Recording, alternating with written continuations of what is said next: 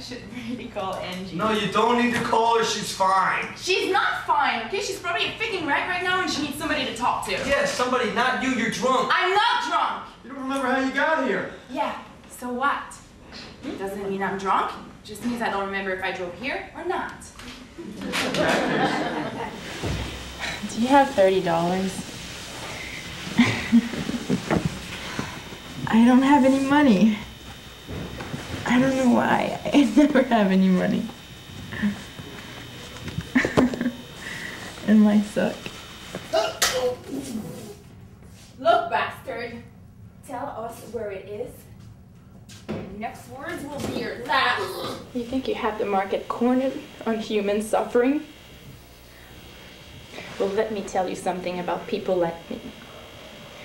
People like me feel lost and little and ugly and dispensable.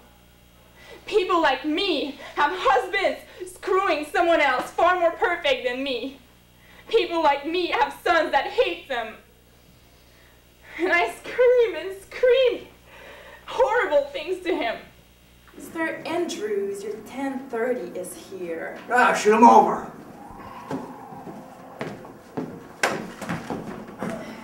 See, the pagan Jesus-hating feminazi formed a witch's covenant. They collected their monthly blood donation and used it to cast a spell that will turn men against each other. You want her? Good. Better sneak the shit in for you.